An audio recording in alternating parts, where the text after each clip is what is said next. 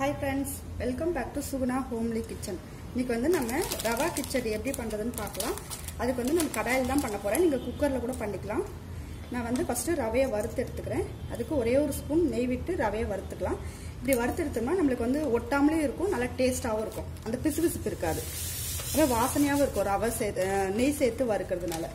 இப்போ இதை நல்லா வறுத்துக்கலாம் வாசனை வர அளவுக்கு. அவ்வளவுதான், ரவையை வந்து வறுத்து எடுத்தாச்சு. நம்ம இதுலயே வந்து இப்ப கிச்சடி பண்ண ஆரம்பிச்சிடலாம். இப்ப தேவையான அளவு எண்ணெய் விட்டுக்கலாம். நீங்க நெய் போட்டு வறுத்ததுனால இதுல நெய் விடணும்னு கிடையாது, எண்ணெய் மட்டும் விட்டுக்கோங்க.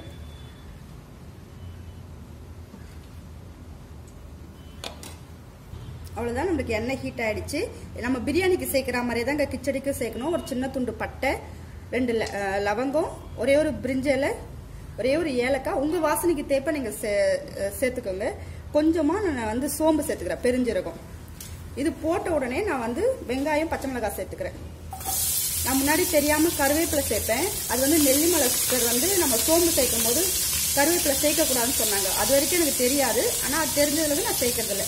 நீங்களும் வந்து சோம்பெல்லாம் சேர்த்தீங்கன்னா அந்த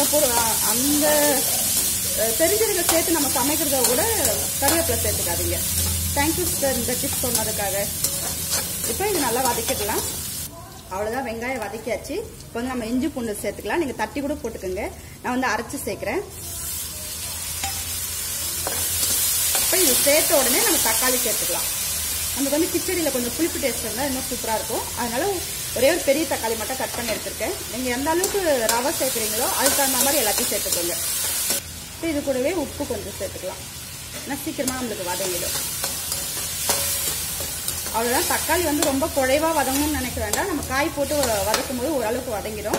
இப்போ இது கூடவே நம்ம காயெல்லாம் சேர்த்துக்கலாம். நான் வந்து கேரட், பீன்ஸ், உருளைக்கிழங்கு கட் பண்ணியிருக்கேன். நான் கேரட்டும் பீன்ஸும் இந்த மாதிரி காய் கட்டுற வச்சு நல்லா பொடியாக கட் பண்ணிட்டேன்.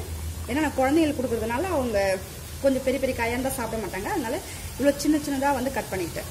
ஸோ இந்த பொடியாக கட் பண்ண கேரட், பீன்ஸ் கூடவே பொடியாக கட் பண்ணி வச்சுக்கிறேன் உருளைக்கிழங்கு சேர்த்துக்கிறேன். நீங்கள் வந்து பச்சை பட்டாணி கூட சேர்த்துக்கலாம். ஃப்ரெஷ் பட்டாணி இருந்தாலும் பரவாயில்ல, இல்லாட்டி நீங்கள் நைட்டே ஊற வச்சுட, காலையில் கூட காஞ்ச பட்டாணியை கூட ஊற வச்சுட சேர்த்துக்கலாம். அதுவுமே இன்னும் சூப்பராக இருக்கும். எங்கிட்ட இப்போ பச்சை பட்டாணி இல்லாததுனால நான் கேரட், பீன்ஸ், உருளைக்கிழங்கு மட்டும் சேர்த்துக்கிறேன். இப்போ 2 நிமிஷம் போல் அந்த காய் பச்சை வடை போகிற அளவுக்கு வதக்கிக்கலாம். இப்போ இது கூடவே கொஞ்சமாக மஞ்சத்தூள் சேர்த்துக்கலாம். உங்களுக்கு வந்து அந்த எல்லோ கலர் பிடிக்கலன்னா நீங்கள் ஸ்கிப் பண்ணிக்கலாம், வேணும்னா சேர்த்துக்கலாம். அதுதான் நம்மளுக்கு வதக்கும் போது ஓரளவுக்கு காயெல்லாம் நல்லா வெந்துருச்சு. இப்போ தேவையான அளவு தண்ணி சேர்த்துக்கலாம். ரவைக்குமே 1க்கு 2 அளவு தான். இப்போ நான் வந்து அளந்து வச்சுருக்கேன், அந்த அளவு தண்ணி ஊற்றிக்கிறேன். நீங்கள் வந்து எவ்வளோ எடுக்கிறீங்களோ அதுக்கு தகுந்த மாதிரி அளவு தண்ணி எடுத்துக்கோங்க. அப்போ தான் நம்மளுக்கு வந்து கரெக்டாக இருக்கும். இல்லாட்டி ஒரு மாதிரி கொலன்னு ஆகிடும். ரொம்ப கம்மியாக இருந்தாலும் அடிப்பிடிக்க ஆரம்பிக்கும். இப்போ நல்லா மூடி போட்டு கொதிக்க விட்டுருங்க. காயும் நல்லா வேகணும், நம்மளுக்கு வந்து நல்லா கொதிக்கவும் செய்யணும் தண்ணி. அவ்வளோதான், நம்மளுக்கு 10 நிமிஷம் ஆயிடுச்சு. இப்போ நம்ம ஓப்பன் பண்ணி பார்த்துக்கலாம். பாருங்கள், நல்லா கொதிக்க ஆரம்பிச்சிடுச்சு. நம்மளுக்கு இப்போ காயும் வெந்திருக்கும். இந்த நேரத்தில் நீங்கள் உப்பெல்லாம் செக் பண்ணிக்கோங்க. ஏன்னா நம்ம ரவை சேர்த்த பிறகு உப்பு சேர்த்தோம்னா அங்கே வந்து கட்டி கட்டியாக நிற்கும். அதே இப்போ உப்புலாம் செக் பண்ணிக்கோங்க. இப்போ உப்பு தேவைன்னா இந்த நேரத்தில் சேர்த்துக்கலாம். அவ்வளோதான், உப்பெல்லாம் சரியாக இருக்குது. நம்ம தண்ணி நல்லா கொதிச்சிடுச்சு, காய் நல்லா வெந்துருச்சு. இப்போ ரவையை சேர்த்துக்கலாம். நீங்கள் வந்து இப்போ அடுப்பானதில் வந்து குறைச்சி வச்சுக்கோங்க, ஏன்னா நம்மளுக்கு அடி பிடிக்கும் கொட்டி கிளறும் போது. இப்போ கொஞ்சம் கொஞ்சமாக அப்படியே போட்டுக்கிட்டே கிளறிட்டே இருங்க, ஏன்னா அப்போ தான் நம்மளுக்கு அடி பிடிக்காது. அதே மாதிரி அடுப்பு ஆனாலையும் குறைச்சிக்கோங்க. நம்ம வந்து வறுத்து சேர்க்கறதுனால நம்மளுக்கு சீக்கிரமா வந்து அடிப்பிடிக்கவும் செய்யாது. அவ்வளோதான், நல்லா கிளறியாச்சு. பாருங்க, நம்ம தண்ணி அளவு கரெக்டாக வச்சிருக்கிறதுனால நம்மளுக்கு வந்து ரொம்ப கொலன்னு இல்லை, ரொம்ப கெட்டியாகவும் இல்லை, கரெக்டான பதத்துக்கு வந்துருக்கு. பாருங்க, இதே நீங்கள் தண்ணி அதிகமாக வச்சுருந்தாக்கா ஒரு மாதிரி இலகுனா மாதிரி இருக்கும். இப்படி ரொம்ப குறைவா வச்சாலும் நம்மளுக்கு சீக்கிரமா அடிப்பிடிக்க ஆரம்பிச்சிடும். ஒன்றும் பாதியமாக இருக்கும், சரியாக வேகாது.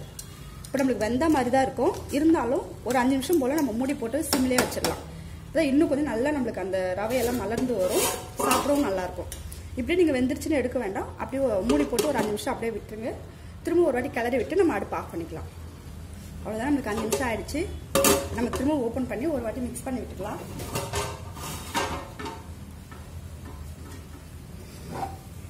பாருங்க, நம்மளுக்கு சூப்பராக ரவை கிச்சடி ரெடி ஆயிடுச்சு. நல்லா நம்மளுக்கு ஹோட்டலில் கிடைக்கிற மாதிரி பாருங்க. ரொம்ப கொழுன்னு இருந்தாலும் நல்லா இருக்காது, ரொம்ப ட்ரையாக இருந்தாலும் நல்லா இருக்காது. இதுமாதிரி நீங்கள் குழந்தைங்களுக்கு கொடுக்குறீங்கனாக்கா காய் வந்து இந்த மாதிரி பொடியாக கட் பண்ணிக்கோங்க. அப்போ தான் வந்து நம்மளுக்கு ரவையும் காயும் சரிசமமாக இருக்கும்போது குழந்தைங்க வந்து விரும்பி சாப்பிட்டுக்குவாங்க. இல்லாட்டி தனித்தனியாக ஒதுக்கி வச்சுருவாங்க.